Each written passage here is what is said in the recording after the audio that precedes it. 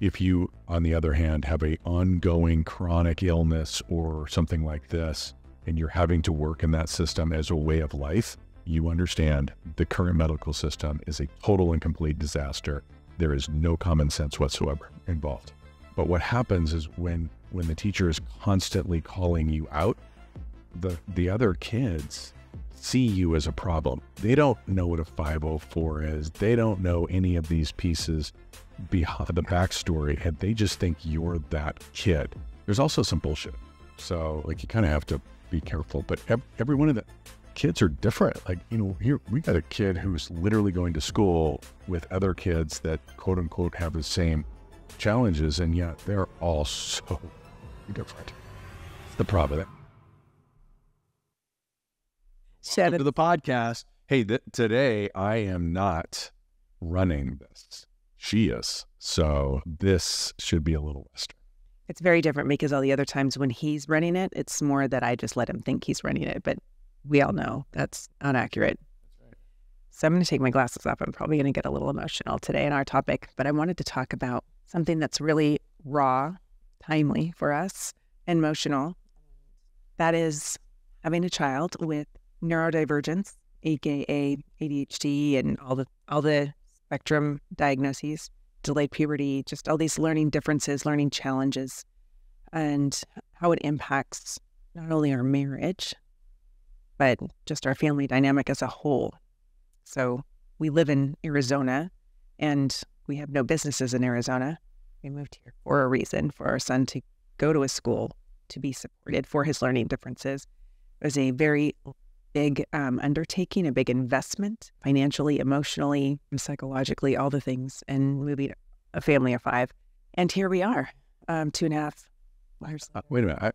I thought we moved to Arizona so I could play golf. And well, we've not played much golf. I played a lot more golf in Idaho and Colorado than we did after Arizona. But yeah, we have a son who's 16, going to be a junior in high school, and is not like other 16-year-olds, and how that is such a beautiful thing, the way his mind works, but then how we can see him struggling with peer relationships, brotherly relationships at home, and all the challenges that come with that. So I just thought I'd ask you some questions on let's talk about how we deal with that. Or this feels maybe like a setup. If somebody would want to drop a comment below, how would you recommend we deal with this, or how do you deal with this? Well, I mean, I think that's the thing, right? I mean, I think first and foremost, you are not alone. For those of you out there, like there are a lot of kids that are diagnosed with a whole variety of different challenges. We like to try to call them, learning differences, but it is a disability. They are special needs, and for those of you, it's IYK, right? Like if you know exactly what we're talking about, exactly the challenges, and it's a lonely place sometimes. And I know there's a lot of people out there, but it's not something that gets talked about very much. So when Quinn was first diagnosed, you remember when he was first diagnosed? I don't remember when he was first diagnosed. I remember when I first realized that there was something wrong.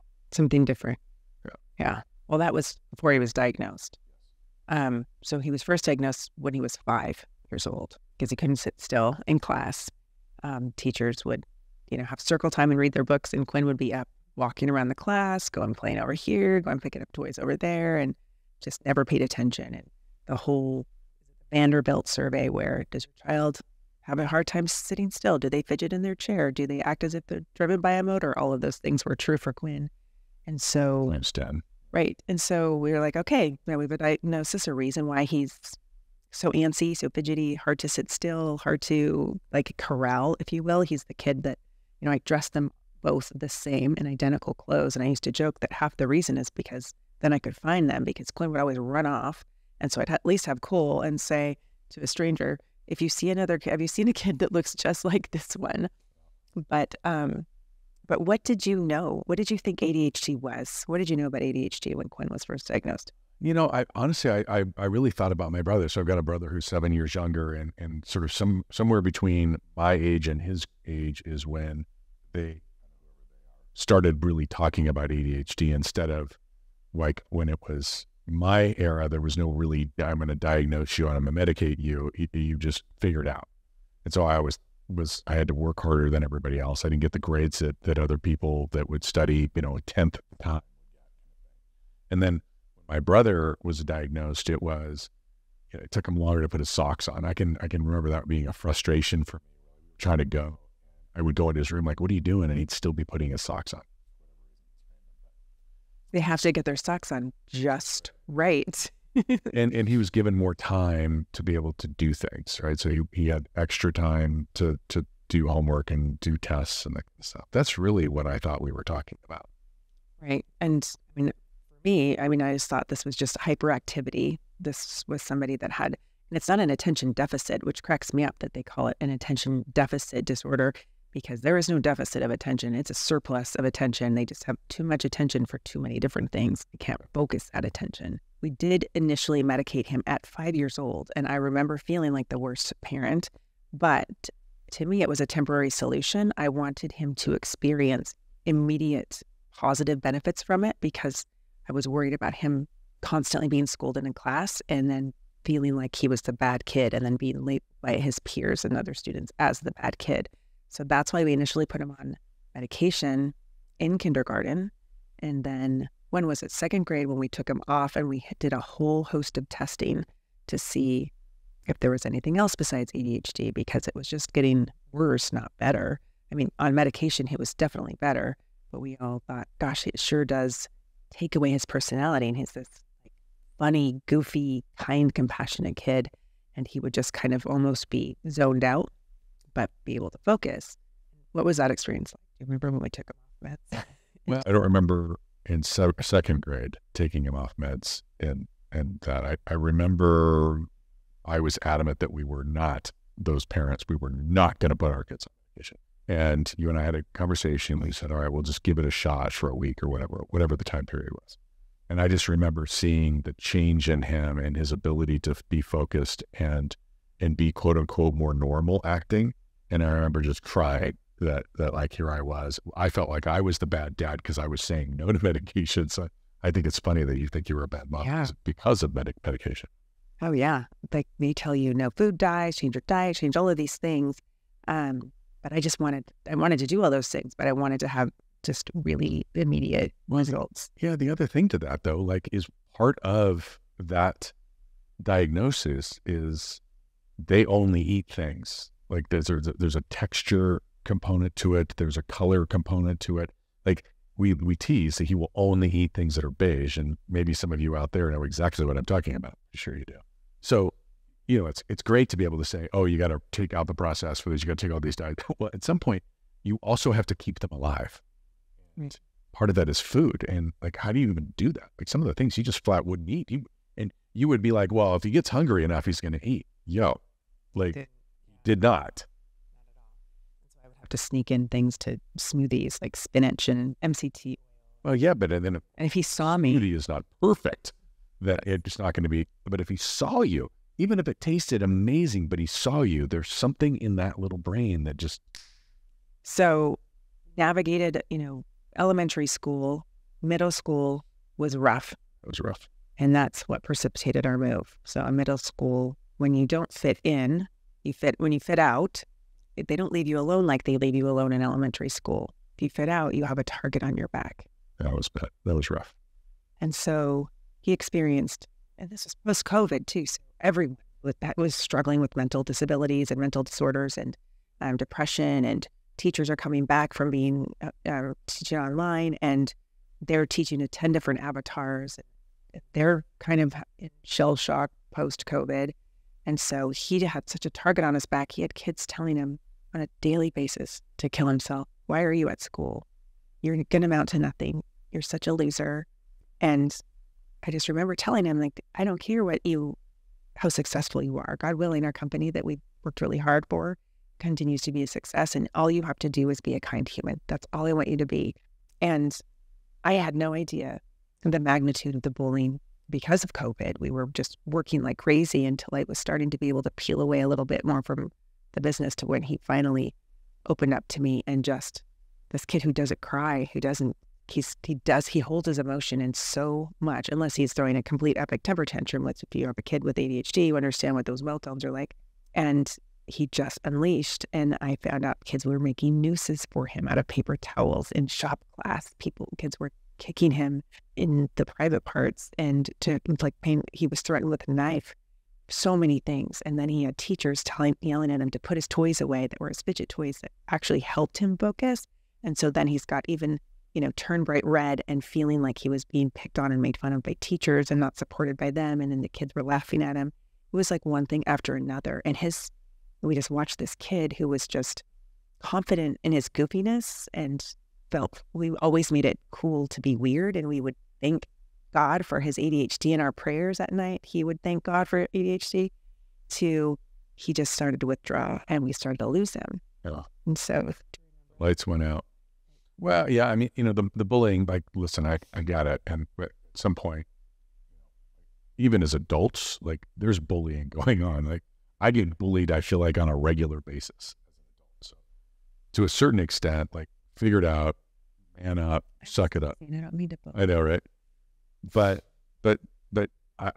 what I remember being a real challenge was that he was the bad kid in class, right? And so, and listen, for all you teachers out there, like, God bless you. What you are doing is like crazy, amazing stuff.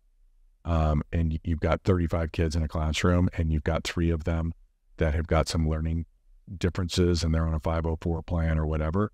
And yet you still have to teach the other 32, and that distraction from the 3 or 2 or whatever is a real problem.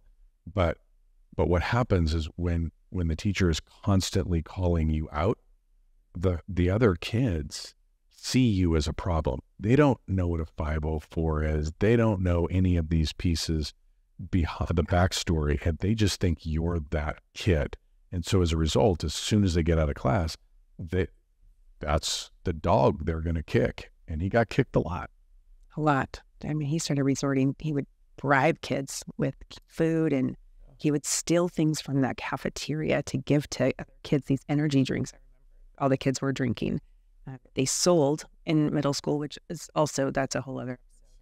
And he would steal them to give to their kids just to get them to not pick on him, not kick him, and maybe, just maybe, they'll like me. And so we're looking at this kid who's got this lights going out and all of the beauty in him.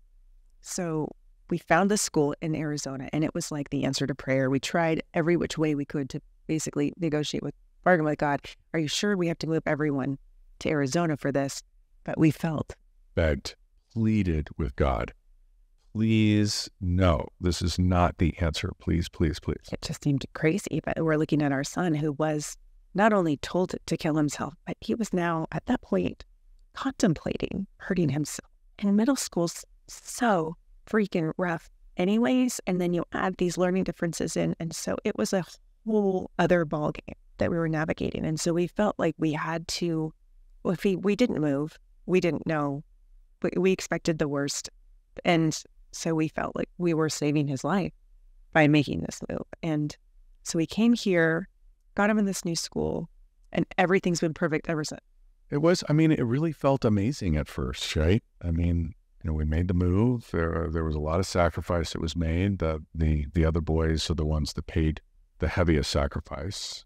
You and I paid a mighty sacrifice, both actual money, but also an actual payment. So, in stress, and now here we live in a place where now I have to travel in order to work, kind of deal. But we saw the return on that investment, and all of a sudden his grades soared and his confidence soared, and how he got student of the month, I think, twice in his first semester. Like, these are things that just wanted to keep him out of jail. House. And he finally had his first friends, like actual friends that were inviting him to do things. And he had not experienced friendship like that, intentional friendship, ever. He was invited on things because of his older brother. And so you just invite the little brother. But not to mention the sacrifice that before we moved the whole family, we lived apart to make sure the school was a great fit. And so we were apart during the week as a family and together on the weekend. So the kids only had one parent, and you and I would spend a week apart. The kids would only have, they'd at least have one parent. I know. It was really hard on the sex life. Very hard on, on our emotional connection and our intimate connection. And I'm really bad on the phone. Like that was tough because you're a talker and all I wanted to do was get on the phone. And it's lonely, and you're raising, we're running 2 households in 2 states, and you're running a company and trying to be a parent. And we have a kid who's a freshman in high school, and found out later he's like cutting class, or golden child is cutting class like half the time. So everyone, it was a struggle. So we got here. He did great for that first year. And then I don't know. I mean, it's just, I don't know. So what are some of the daily challenges that we struggle with as a family, having a child with special needs? So it was great for that first year. And then it was almost like he started regressing. And I still don't understand all there is to know about ADHD. And I'm sure people even that are experts in ADHD venture to say that there's so much more to learn. Anything that impacts the brain, it's just such a vast field of science that is probably barely scratched the surface of. And so thinking that we have this figured out, and then he's got delayed puberty, like very delayed puberty. So now he's on testosterone shots. He's seen an endocrinologist and seen a therapist, and going to this school, his grades start slipping. He's getting in trouble. He's having academic challenges as well as social and peer challenges.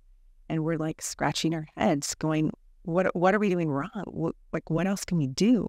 Yeah. Is there a question?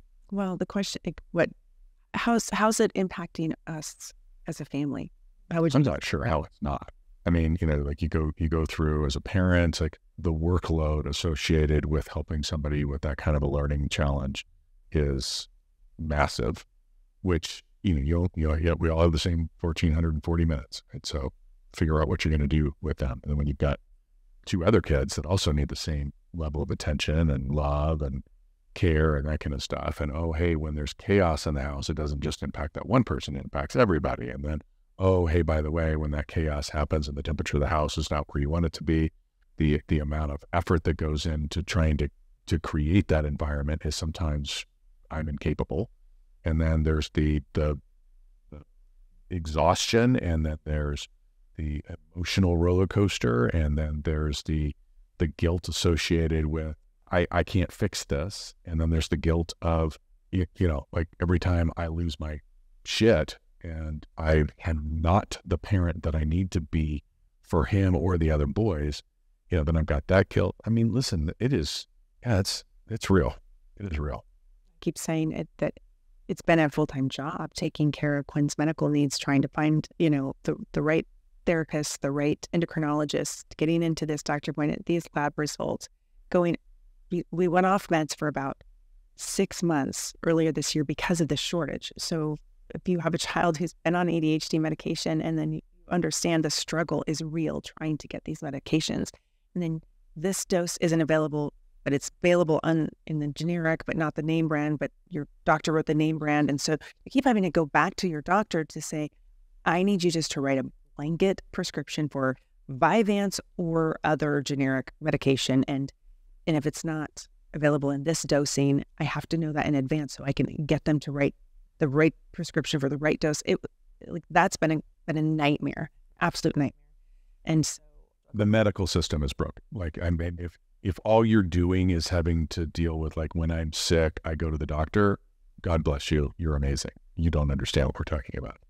If you, on the other hand, have a ongoing chronic illness or something like this, and you're having to work in that system as a way of life, you understand the current medical system is a total and complete disaster. There is no common sense whatsoever involved. And the other piece, so in addition to all the medical care and everything, then the advocacy. I mean, if he was in a public school, forget about it. But he's in a school for kids with learning differences, and I've had to advocate so hard for him. And thank God that we've got such great administrators at that school that really truly have come along and partnered with us, and they see our son. If he wasn't my son, I would not like him. I certainly wouldn't love that child. they see him, they see his heart. And that's something I can't explain to anybody else. And people do look at him and think, what is wrong with him? I'm sure sometimes. And there are times that he behaves in a way that I am horrified and mortified, and his brothers as well. His relationships with all of his family members have at one time been strained or non-existent.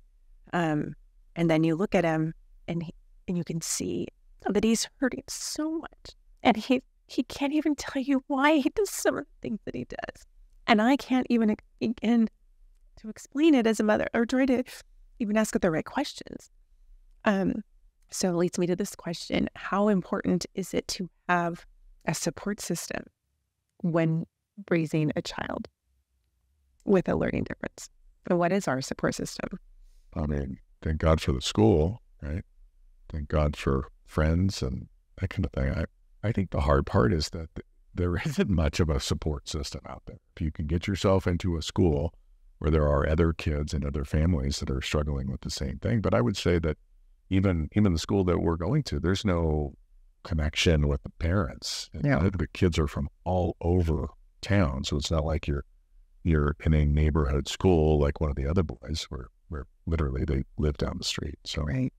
Yeah. It's an hour round trip to each way to take him to school. So it is definitely a sacrifice. But also, thank God we're still married. I can't imagine if there was one parent having to deal with it, because when you are losing your shit, then I can come and be the calm in the storm, so we don't completely crush our child or tear him down to when we are just beyond ourselves, and vice versa. When I'm just ready to lose it and my head is spinning, you're able to come and be the calm, because there's so much chaos and he brings so much chaos. And trying to understand the ADHD brain, what is a resource? What is a book or podcast, or what are resources that you've learned some things from? All kinds. There are great books. I love the Penn book. The Wilderness Family. Yeah, that is so good. I'm only halfway through it, but that's so funny. I'm laughing at myself from that book. Yeah. But